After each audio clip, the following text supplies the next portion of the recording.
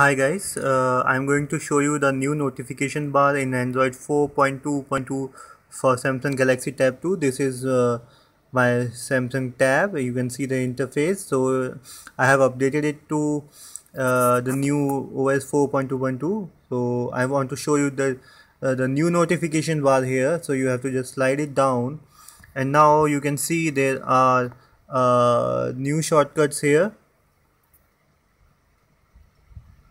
and this is the settings, the usual settings. You can scroll, so the options are pretty much there.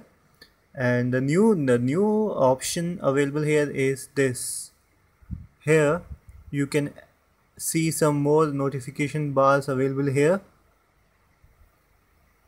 and you can go back, you can pull it down. So what happens when you are using one finger for swiping it down, you will see this interface, and if you are using two fingers, you will see this interface.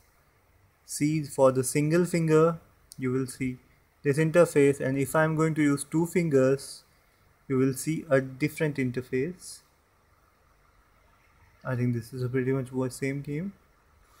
This is the new. So guys, this is a new notification bar, and hope you all find it more useful than the previous one. Thanks for watching this video. I'm going to show more features of this new Android 4.2.2. Keep watching my videos. Thanks for watching. Bye.